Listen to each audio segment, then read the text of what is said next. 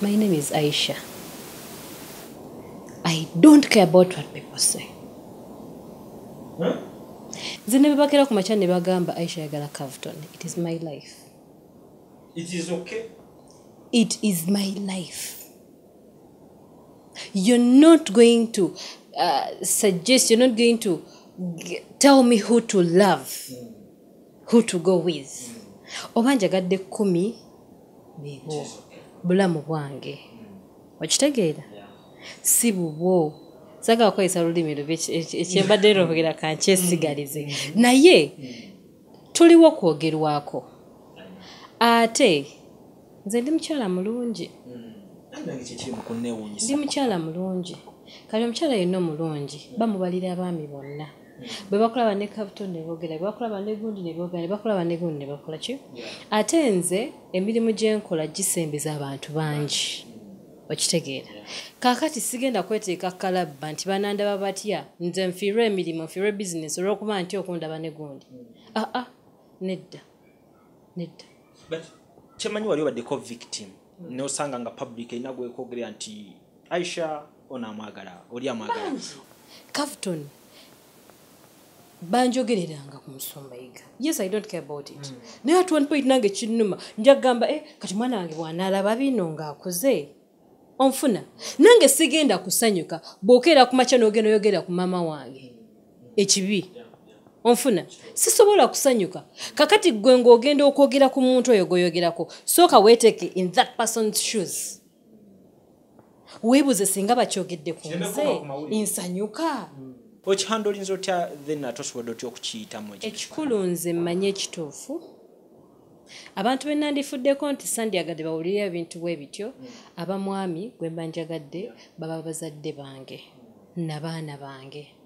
Okitegeera omanyi kati ensi yakola social media kweri abaana bafuge banaakulira bajja kuba nga social media kati mbasaagala nnyo kale kugamba nti bajjeyo akafaananyi mami yakolako kino mami yakolako ki mami yakolako kiri maybe that benyiza ogamba nti ntya saagala bawulire ebintu bwe bityo onfuna naye at the end of the day mulimu ekintu kimu kyotasobola kuforcinga but happening mulimu bye tutosobola kwewala mu media nga tosobola byewala so bwe kiba kizze you handle it nga bwe kizze.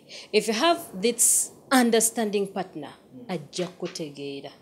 Programu ene kutusibwako aba Kisitu Electronics abatunda solar panels sizes zonna ku bbeeyi yonna amasimu agatayitamu mazzi screens flat screens eziriko ne kalonda amasanyalaze yina ow'enjawulo ojjafuna ekirabo gwe anaabeeyuna ku Hanifa Towers ne ku namba y'essimu nga woogiraba bakubireko oba baweereze WhatsApp Kato Akora Construction ate bo babeerenga bakolera plan ate bakuzimbire ennyumba bagiyooyote ennyumba erabike bulungi ku mitendera gyonna oba oyagala kalina oba ennyumba ya wansi bakutereko biodigest oba septic tank kabuyonjo ey'omulembe guno etaya space tewunya ya sente etono nnyo abasanga bana Lukolongo oba ennamba y'essimu eri wansi awo Zwa and Sons bo ate bawerenga bakusupplyingira ebintu ebikozesebwa mu kisenge genda ku Mukwana Arcade obaguleko amasuuka duvet blankets mosquito nets ne kalonda yenno wo mu kisenge ennamba y'essimu weeriawo ne delivery bagikola Nalongo bridals yakuguze gowns z'abagole aba maids ba matrons party dresses ennungi asangwa ku Stemall ne nnamba y'essimu weeri awo Social Properties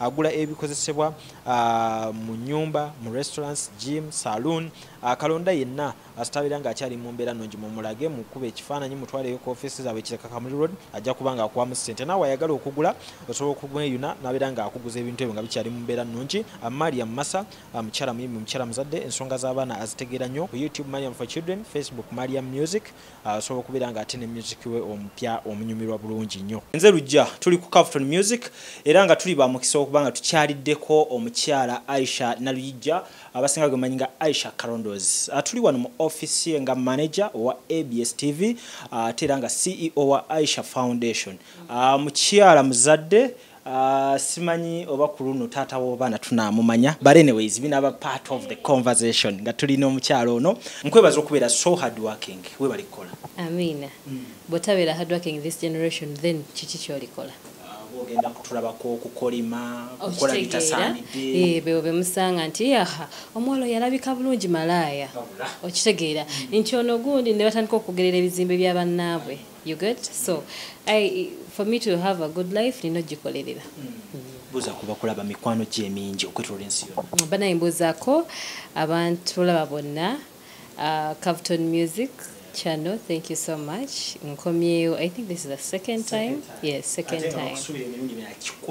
Era nga nze akyayogera kale wetuli nnyo amanya nze naluija Aisha ABS television mwebala obuwagizi alhamdulillah. Amina nnyo. So tusooke n'embeera yonga omuntu bitambula bitya covid atuvuze speed abantu bali mu embeera ebanyiga eno n'eri negwe tulaba at least you have a smiling face. Well, I am someone that doesn't feel sorry. Sibeera nnyo neŋŋamba nti kanneekubagize embeera bw'ebezze yes enyiga but I adjust with the situation so easily. Okitegeera waliwo engamba egamba nti we live once. So every day that comes my way nkitwala nti olunaku lwange olusembeyo ku nsi. So I have to put a smile on my face. Ebimalako emirembe kasitama nga obulamu bwange health wise si bulungi, my babies nga tebali bulungi, my parents nga tebali bulungi. Ebisigadde saagala kumanya. Tadde mu layini ya taata w'abaana bange nga tali bulungi. Oyagala ebyonoonese. Kasitaba nga taata w'abanange tali bulungi because of course abaana bange tasobola kubeera bulungi nga kitaabwe tali bulungi. Definitely mwagaliza mirembe, mwagaliza ssanyu, mwagaliza obulamu obulungi. Yes. Gye tubadde tuyitira eyo manyi naawe obadde obiraba ku mbeera eno emikolo giyitinganye bona akola guno guli neŋŋamba manager wange kandowooze naye ku mulundi guno naye byali mu nteekateeka byali mu pipeline kiri kiti eno sikolera ku pressure sikola kintu olw'okuba Captain akikoze nkola ekintu lwa nsonga ye time yakyo kola ki okubeerawo time yange bwe neetuuka ey'okukola omukolo ejja kuba etuuse Katonda tannaba kusalawo olunaku lwange terunnatuuka. Bakyala banno bawo obubaka waliyo eyo abatufuukira ekizibu olaba gundi uli bamuwasizza ate nze anti bwe buzibu tonjagala tekingasa nze muli when it comes to relationship nfa nnyo kwani gwe njagadde sigenda kufa ku mikolo. It doesn't make sense me coming up with a very very big function nga at the end of the day nzagenda obeera mbufumbo ngole ki mbone ekikulu I am having this person who is responsible anfaako era njagala kyekisinga obukulu era nze temunsubira nti we ndiba okukola mukolo ndikola omukolo ogusasamaza ntuuka okugwa ku mabanja olw'okuba njagala kukola mukolo omukolo nekubako abantu abo gutambula. Nze mukyala musiraamu seeka bw'anaabaawo kutuwoowa nze nembaawo omwami wange n'abaawo famire yange nebaawo famire y'omwami wange nebaawo. Erinnya lyo Aisha. Yes. Yagala bino byakuvuganya abaana nga bataddewo bwe buzibu obwo. One time nali ndabako interview ya Stasha confessed n'agamba yateekamu n'agwa ne ku mabanja. Why would I get into that kind of life? Olw'okuba I want to please Captain because I want to please the public? Nedda. Oli yagabye emmotoka waba omwami tasobodde tukatwewole tugiteeke nedda omwami wange kyanasobola nze sigenda kwekolera mukolo kyekisooka kyanasobola kyanaleeta kyanasobola kivuga nkugambye nze sigendera ku pressure sigendera ku bandwagon ntunuulira omwami wange kyetusobola kyetunaakola ki. It doesn't make sense nze okola omukolo omunene ennyo enkera mbakube mmwe mwennyini mwe abagenda okugulaga mmwe mwennyini mwe abagenda okulaga nga bangobye mu nnyumba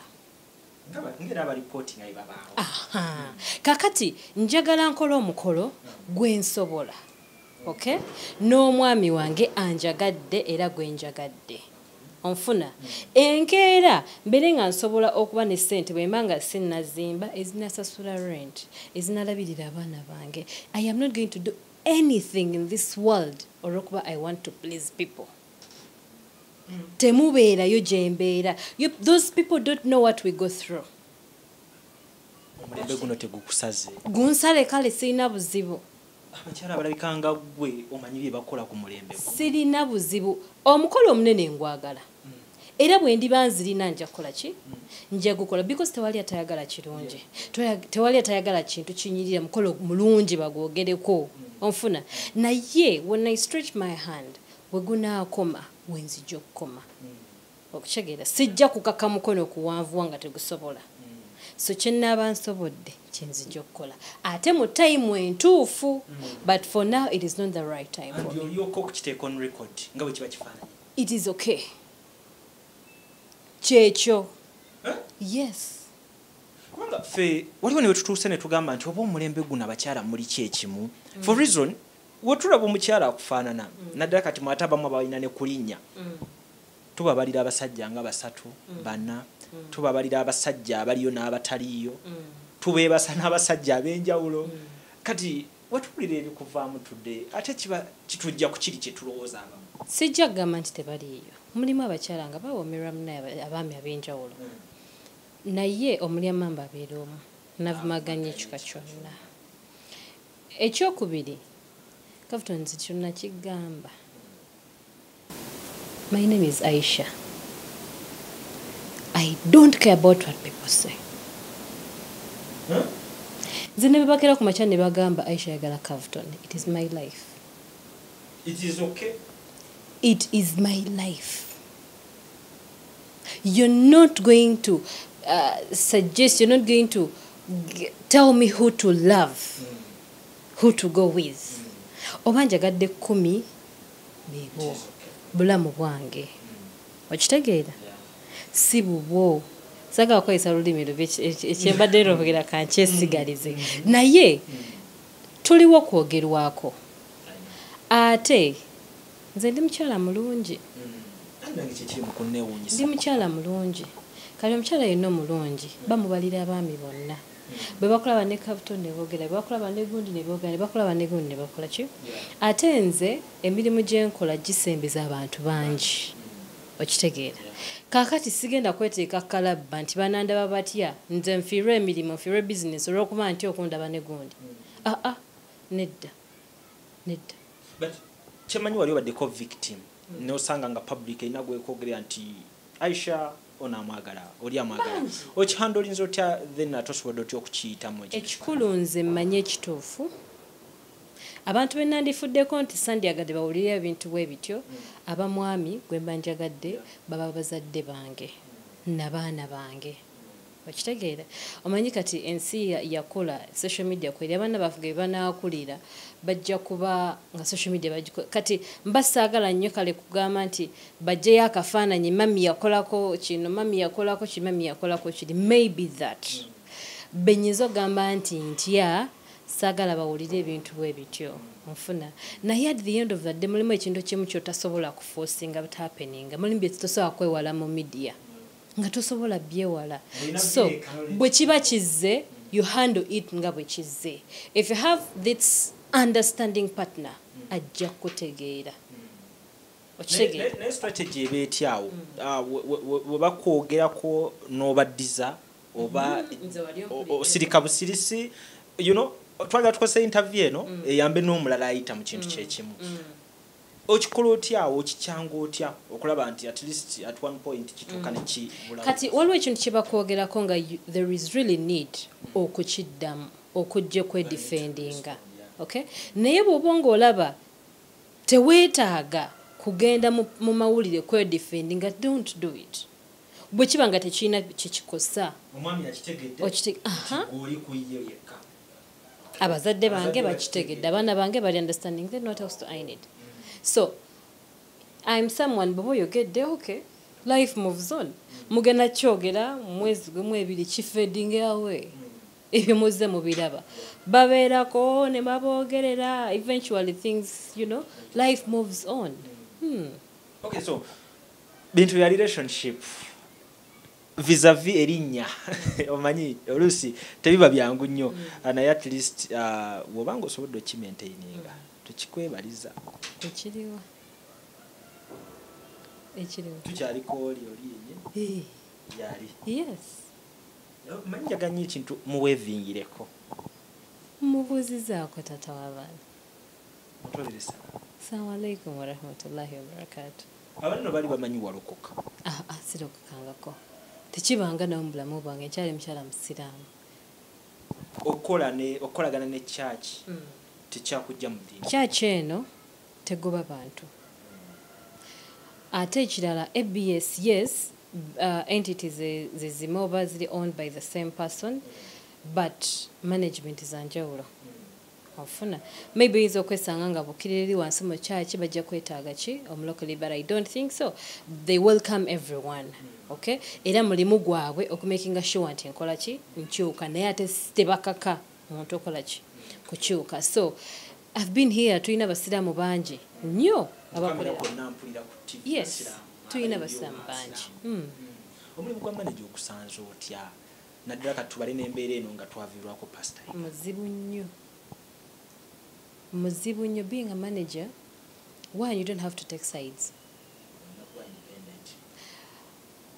Okusomozebwa kuba kungi nti everything hits you. Ekirungi n'ekibi, it hits you. Batunulidde gwe, ensobe ezikoleddwa zonna zitunuliddwa, goba gwazikoze oba si gwazikoze, it's all on you. So si mwangu wadde akatono. But I thank God, Allah nsobozesezza okutambula emyaka gino gyonna. I think I became ABS manager in 2000.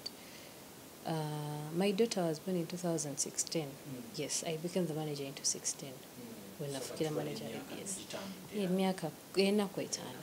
So ntambudde, alhamdulillah, tubaddewo every day njigayo ekintu ekipya ekinyambyeko nti sinze muntu agamba siyina kyemmanyi. Muli netwala nti I don't know anything. So if I don't know anything, I have to be so inquisitive. Nfuka researcher. Okitegeera nembeera nga njogeraganya n'abantu ab'enjawulo abansinga kabakiruddemu n'okuba essimu. Era actually let me thank Habi K. Habi K has been so welcoming. He's someone anyanguyidde. Okay, mukubira nye essimu gamba Habi kino kiganye, Habi this, Habi that, and President Ejau. Yes, President Ejau nakugaidinga mu mbeere mu bendala n'abantu ab'enjawulo of course bangi nnyo. So mkola consultation from different people. Era manyi nti okuyiga tekuggwayo. Nengezaako with the help of course of our CEO, the late Pastor Yiga, and then the CEO between Nakati, Pastor Jengo, and then emirimu sigikwasaganya nzeka. I know siso akola byonna mulimu bye sisobola.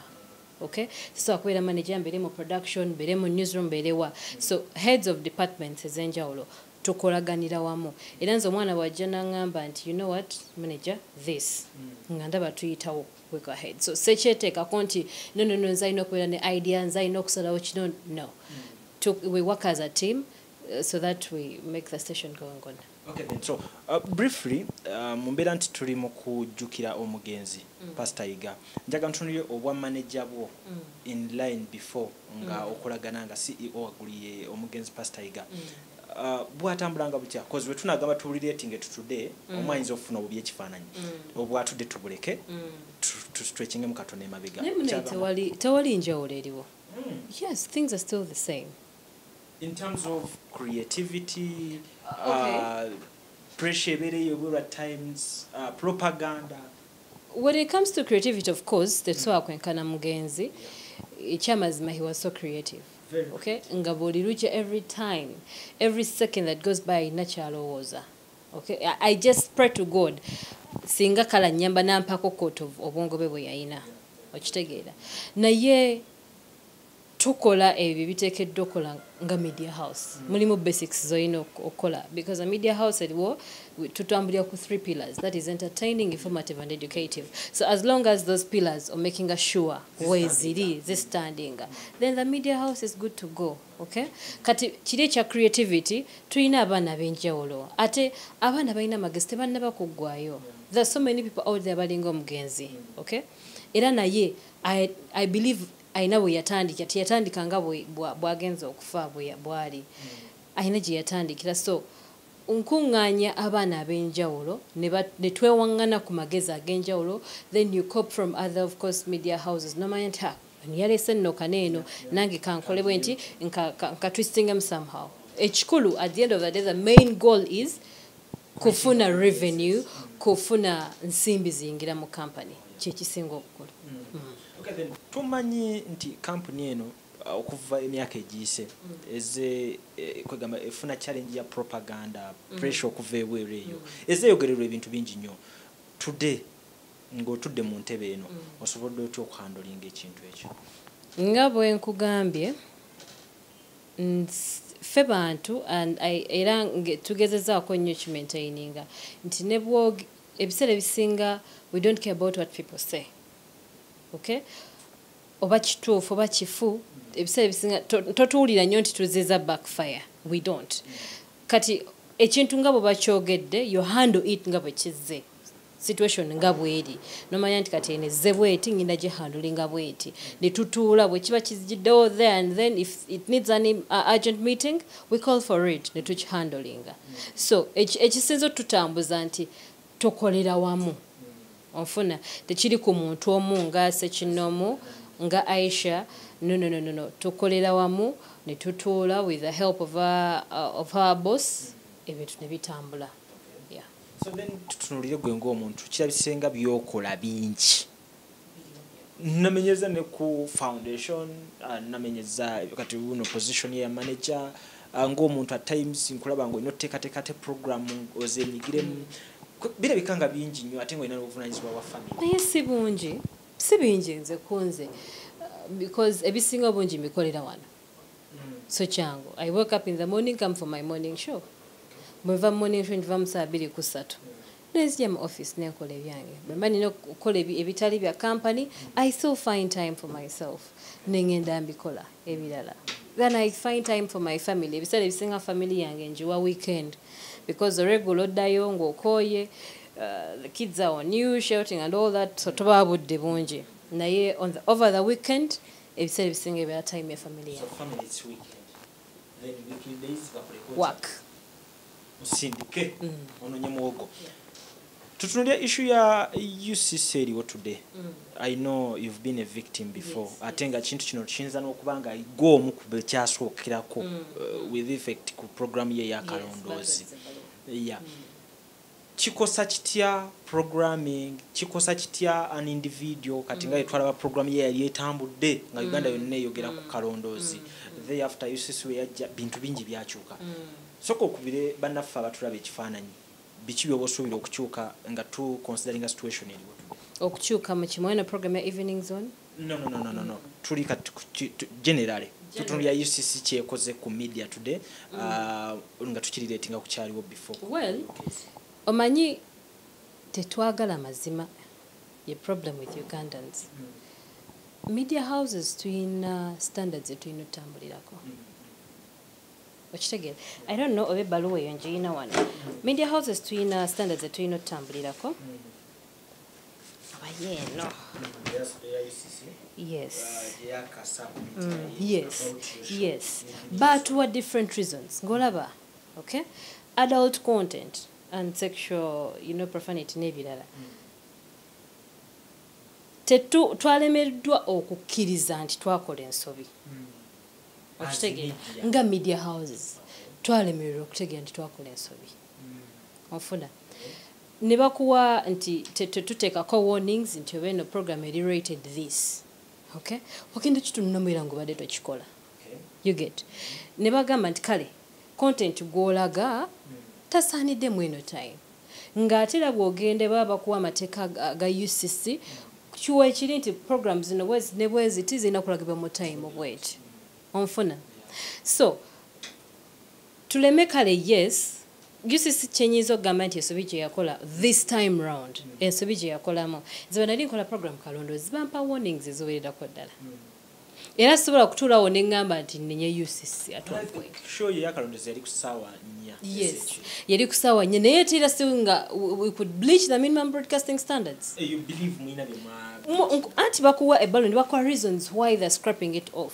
So now ogenda okutula once you assess yourself nogamba naye wano nedda nabadde mukyamu wano nedda nabadde ki. But when it comes to kati ku kino ekibaddewo ekya entertainment shows, problem eriwo nti kati nganze ABS tebampa warning. Program eyo giraba ebadde yakatandika. Evening Zone initially synopsis yayo yali yakuba music. Onfuna mpaka bwe twagikyusa ne tukyusa synopsis ne tujjamu music ne tuteekamu olugambo. Onfuna so badde ndoza yakarunning like 3 months. Oh yes, teweza mwaka n'emyezi omukaaga tegiwera. Evening Zone kakati inti bwe tuba nga twakola ensobi bandi tuwadde warning.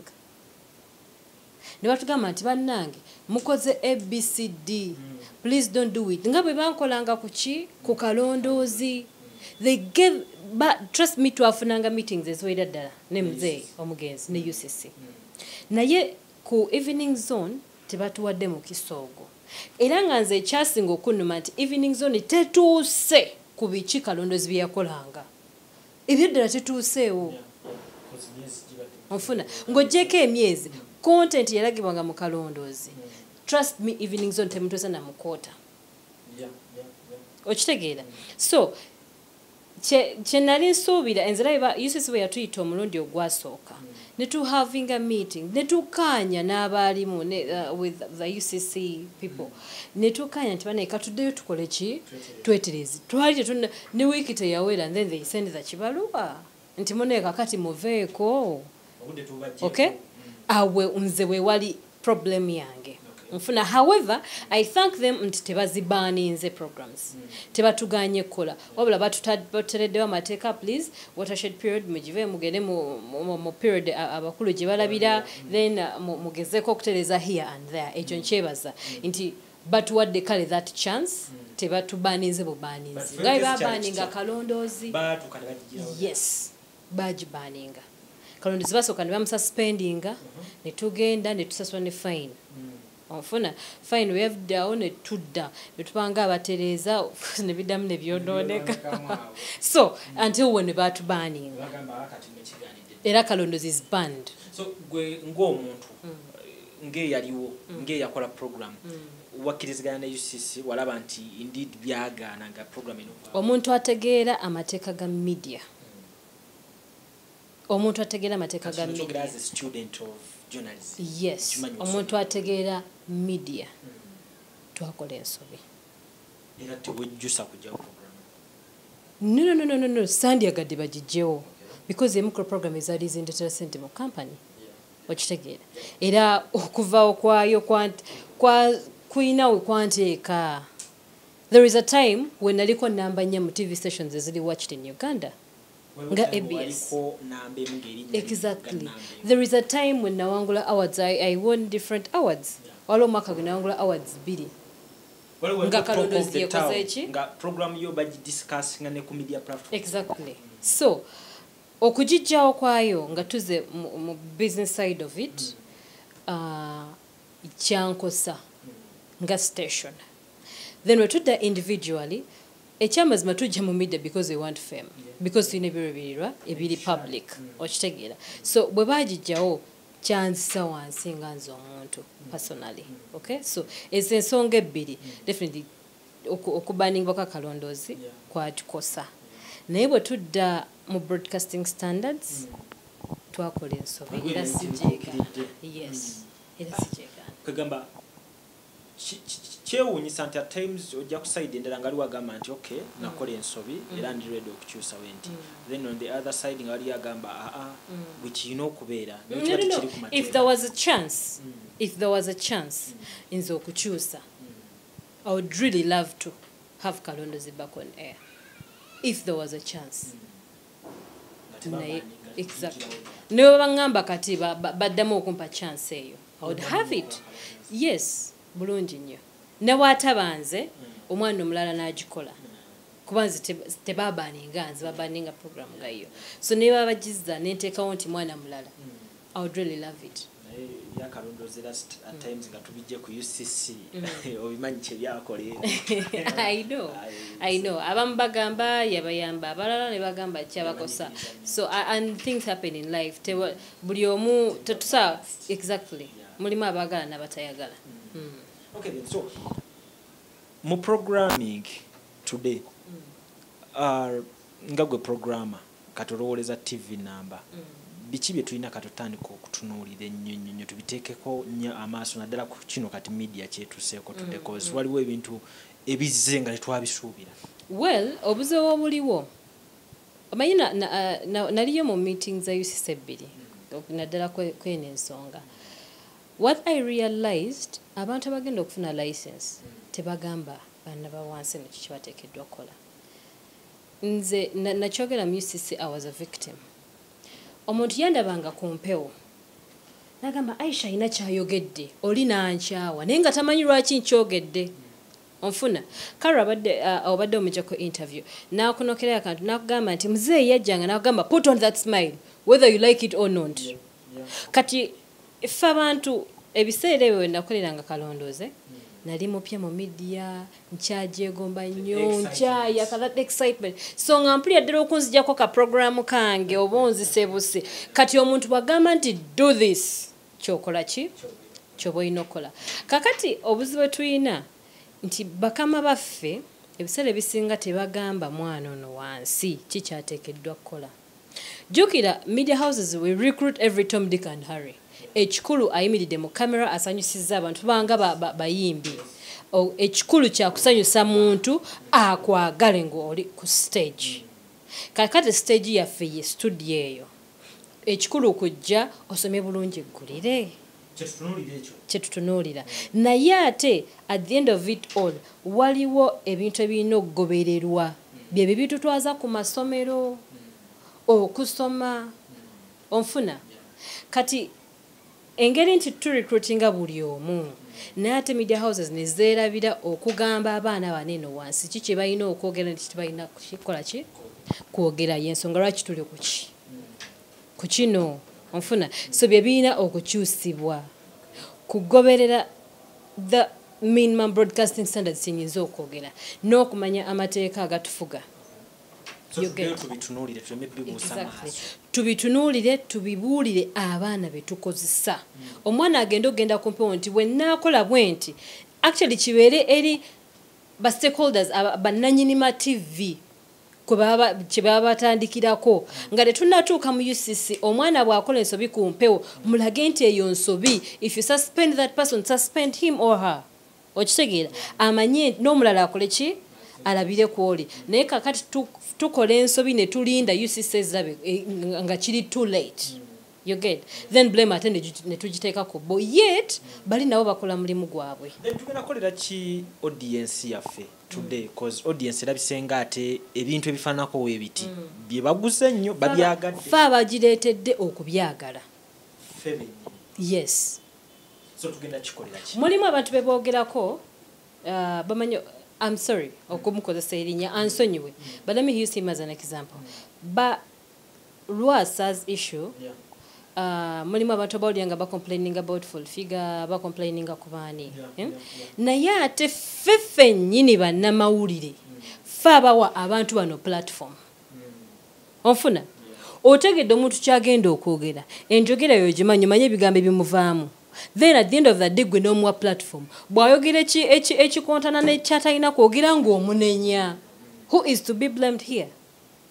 Kafton oyina right okuleeta omuntu yenna gw'oyagala era oyina right okugamba nti Aisha sigenda muleeta mu kamera zange onfuna. So bw'omuleeta omuwadde chance okukola byonna byakola ki byayagala.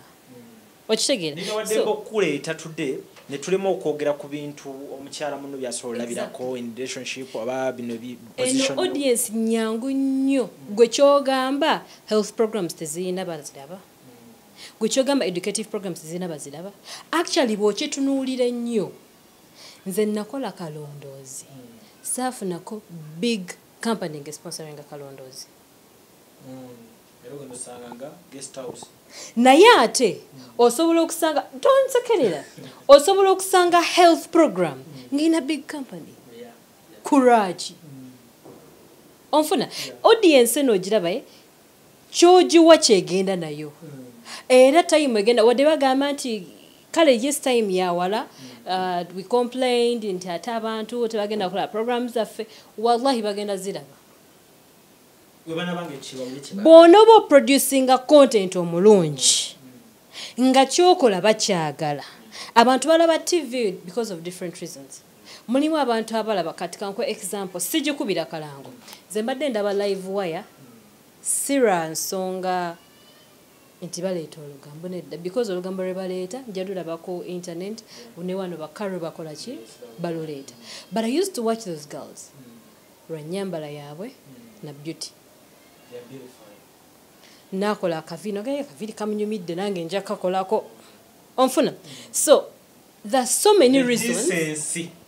many reasons why abantu batulaba kakati teekawo embeera ereetera audience okulaba onfuna kati kankubulire ojja kwogera yes abantu bye baagala ovuma abantu okola otya naye abo bennyini abakola bye bagenda okuvuma ekiwala ekyo nakyo kyogera bubi ekiwala ekyo kyekisusse kikola kitya abantu bano lwaki batulimba abantu bano bagenda ne batulaga wano nga tubikola nga tuli ku piiki nti bye tuliko bye bituufu naye mu mbeera zino ez'okugezesebwa ate n'obalaba nga bakuba nnyo bo bennyini be bakuba onfuna be bantu baffe kyobawa kye bagenda nakyo ate bo bennyini be bagenda okuasesinga ebyo byokola yes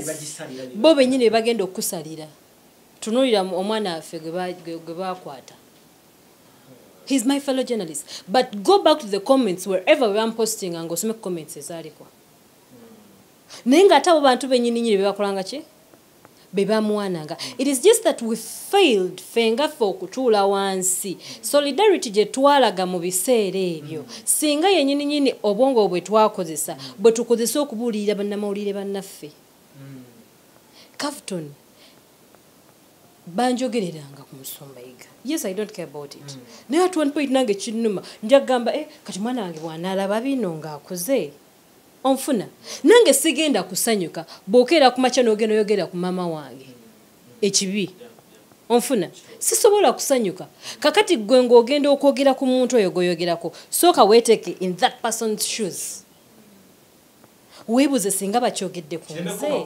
nsanyuka omanyi twagala okukola twagala okunoonya fame and all that naye oginoonyeza otya kyekibuuzo kati naffe ffennyini I am not saying oba ebikolebwa ku bannamawulire birungi batusobezza nnyo onfuna nnyo era tunyigirizibwa abannamawulire bamu journalism yemu ku sector enyigirizibwa mu ggwanga naye naffe nga tuna complaining omanyi njagala nnyo ntera nnyo gamba abaana b'enkozesa I give them time by the way may talk to my employees era nga wansanze bwano nabo oyinza okugamba sinze mukama waabwe naye ntera nnyo okukozesa eŋŋombo ne ŋŋamba nti deliver to the fullest bw'oba ofuna 100 delivering nga afuna akakadde bw'agenda okukola ki ekyokubiri never give your boss any reason why he or she should fire you wabula gwe abamusangako akantu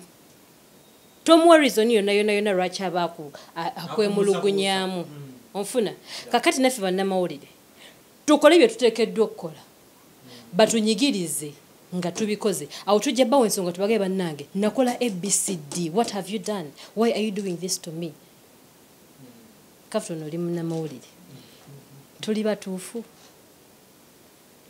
otandika kiza gyendi awo kigenda ofiira tuli batuufu but anyways ekikulu kiri nti side zombi buli kimu kiba ne reason lwaki ate zombi ntuufu yes wabaawo reason lwaki ebimu biba bizze just bwe tuba tulina otunuulira wabula omuntu wabazze n'akugamba Kafton yambala bubi yes ojja gamba oyo naye tanjaga naye dda mu kisenge kyotuule bw'otyo kame naye ddala nyambala bubi onfuna bw'ona obeera so contented ogambe nze nyambadde bulungi then you're good to go naye naffe tuyige okulaba bye tukola go back to those programs zibeera recorded zibeerayo ku YouTube sit down and look at yourself ogambe naye ino program nagikola ntya wano nayitawo wano nakola ntya abantu betwogerako bantu nga ffe ofuna yes be batunoonya mu mawulire naye ate nabo tubeetaaga because bwe baba tebaliiwo tugenda kwogera kwani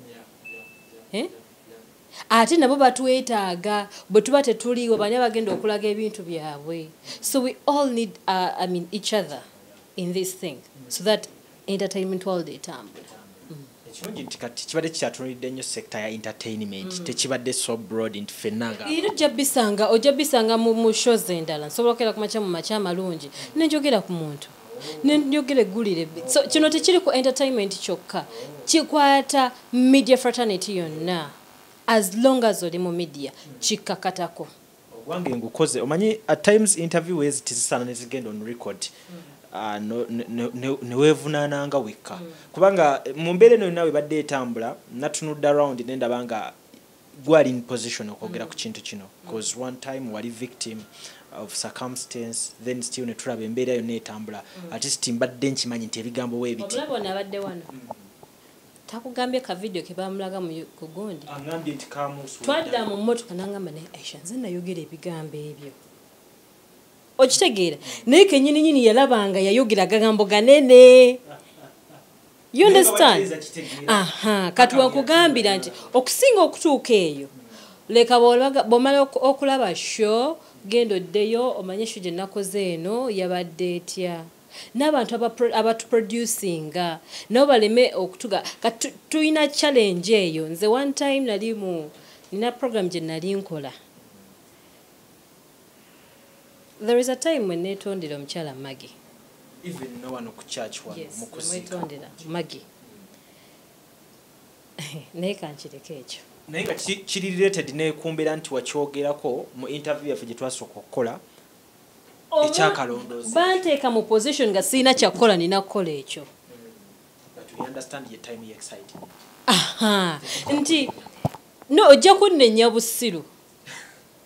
Onfuna wotanyiriza waawano nali kaana kato bannange nzize kumpewo tata mugambye eri nti munnange ndaba ate mu mwezi gumu bagambe mugambe tata bangobye.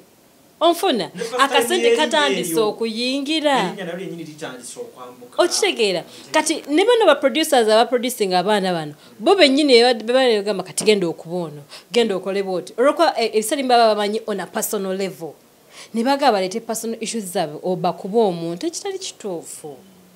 Onfuna so bantu bangi balina okunenyezebwa era beetereze. So wadde batuwadde essaawa 4 tekitegeeza nti ate tuddemu tukole ensobi ziri.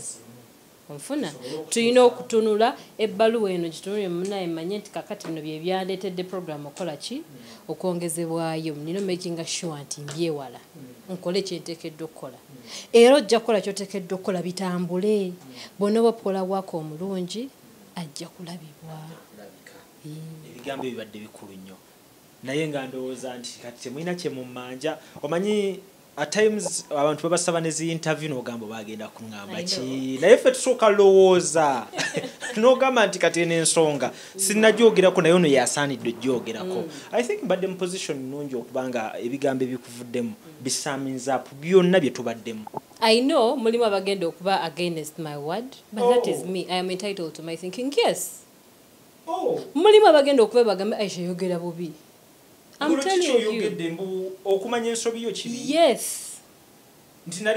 We have such kinds of people in this world. Yenga tali tegeera nsobi ye. But me, I'm okay. I am entitled to my thinking. Anenenyanga yeka enewe wabaayo omuntu w'ekikula bwekityo njagala okutoola obudde naye nga tukwebaza webale kwasaganya kintu webale kwasaganya nzekka munange nagambe ABS tukola n'abantu bangi nina PD nina ba producers mukamange kwali so there are so many people abanyambako okubanga tutambuza ensonga. Aisha Foundation of course Jerry we give out bursaries kaka tulina ne universities tulina gabanga secondary schools ne primary kati na institutes ngoli akoma ku diploma nina ne university yamba. Yes. Yes.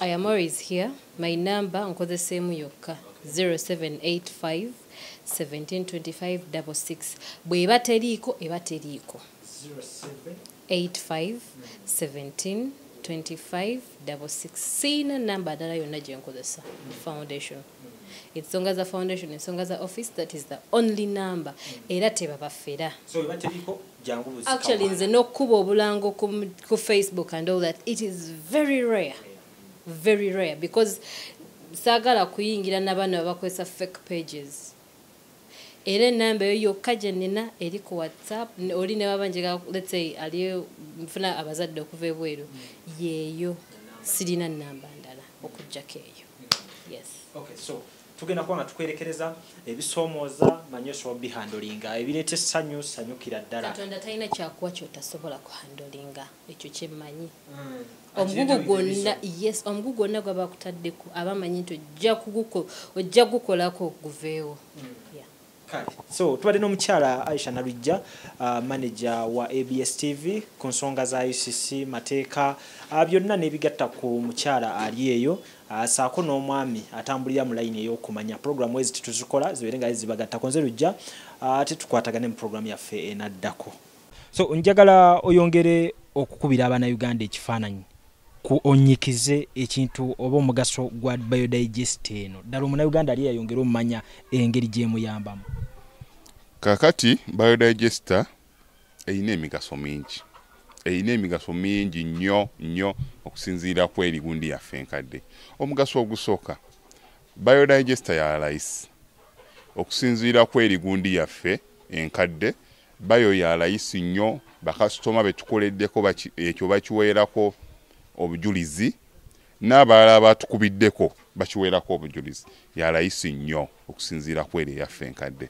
Ekyokulala etwala ennaku ntono nnyo okuggwa ejja kutwalira ennaku wakati w'olumu n'ennaku 3 ebeera emaze okukola ki okuinstallinga wano ng'ekisigadde mpozi kutambuza pipe drainage tumuyita drainage work kutambuza pipe okuva mu nju paka ku system wano naye nga ogiinstallingawo kikutwalira ennaku ntono nnyo. Ekyokulala naddala bannaffe abali awafunda n'abo bennyininyini abali awagazi lwansonga nti tegendako kisiraabu kineeno kyewalabanga oluusi kiriko fuuti zaakyo 15 ku 2 kiba kisse space nnene nnyo.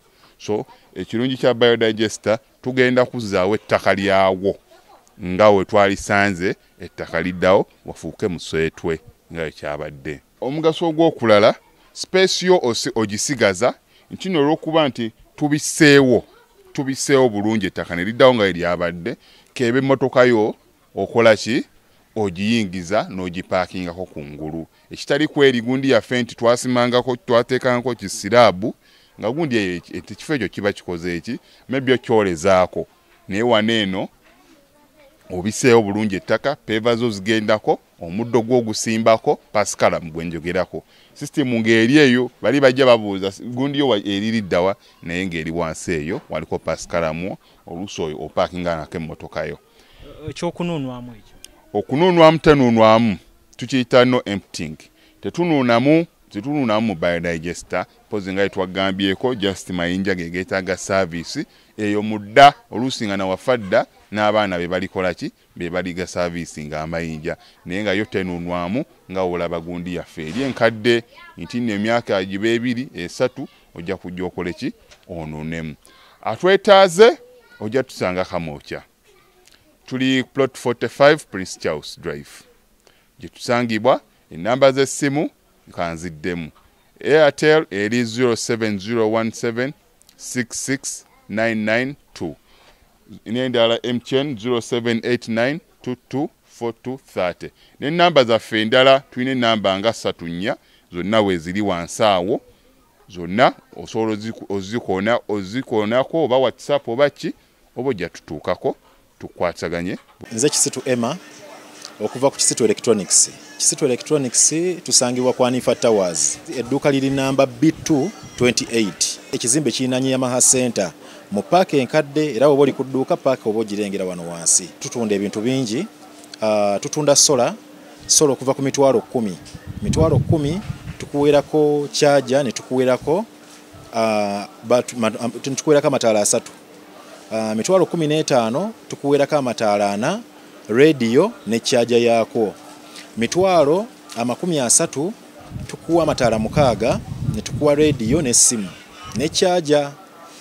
Mitwalo 75 ye banneneko ebe ezimbyemu kopa ne banene ne battery nene tukuwerako kuva ku TV, inverter, regulator, amataala 6 ne tuba n'emitwalo 85 okutukuwerako size 19. Size 19 ebesingawo ku 17 obunene.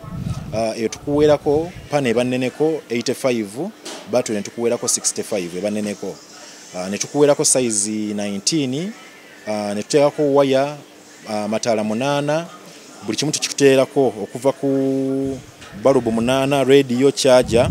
Ne tuba n'emitwalo 98 eba ya amataala 8 tukuwerako size 22 eya TV, ne tukuteerako flat iron egolola, ne tukuteerako radio ne charger. Ne tubaayo n'eyakakadde akamu mu emitwalo 10, eyo yo tukuwerako size 24 eya TV. Ne tukuwerako flat iron egolola, ne tukuwerako radio emu ne charger.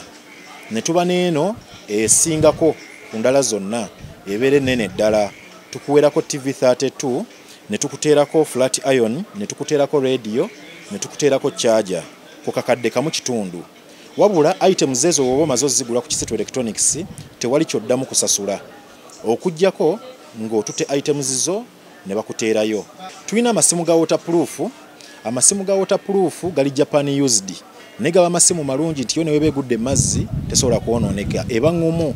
Obuma bw'emberenge tulina akawuma akasookerwako mitwalo 30, ne tuba n'akawuma akaddako ne bonna mota ngumu. Ne tuba n'akawuma akaddako mitwalo 45, ne tuba n'akawuma ak'emitwalo 55. Tulina fridge za waka. Fridge za waka okuva ku buno obutono bwolabye obwo bwonna okuva ku mitwalo 36, 45 okudda waggulu. Zonna fridge zikola ki weeziri.